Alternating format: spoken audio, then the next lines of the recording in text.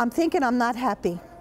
This is the third day I'm trying to get out of Myrtle Beach to get to Maryland. Sitting and waiting. That's all Helen Franco's done for the past few days. Lady at US Air, she said there was no seats available for later today or all day tomorrow. So that means we won't get out of here till Saturday. That ain't happening. Franco says if she doesn't get on a flight Thursday, she's driving to Maryland. An ice storm in Myrtle Beach? I don't think so.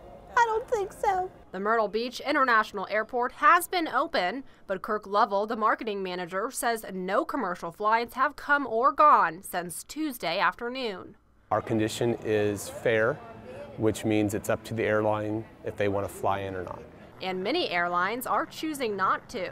Got me postponed until tomorrow sometime, and I'm on a wait list otherwise. But the winter storm didn't just affect our area. John White, who's headed to Atlanta, says he can't leave Myrtle Beach because other locations are also having ice problems. It's going through Atlanta, and Atlanta has ice.